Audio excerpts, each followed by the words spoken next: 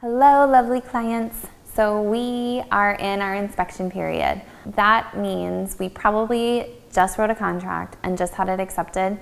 The inspection period is 10 days long and it starts the day our contract is accepted, so it's very time sensitive. I have already ordered your inspection and we probably already have a date set. Even if it's just 30 minutes, take time to go and meet the inspector, because sometimes they may put something that sounds scary, but when you see it in person, you realize it's really not a big deal. Once we get that inspection report back, we have to complete a BINSR, which is just a document that allows you as the buyer to request certain repairs if you find them to be important. And it allows a little bit more room for negotiation on both ends between the buyer and seller.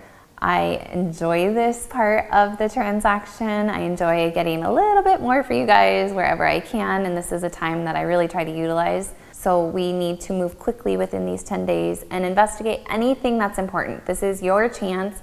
If schools are important, or if your distance to your church, or if traffic, or neighborhood demographics, or proximity to a Walgreens, whatever is important to you, you need to utilize these 10 days to investigate, so that if something comes up and that Walgreens is too far or the demographics don't match what you're looking for. So use this time, ask me for guidance, and we'll get through it.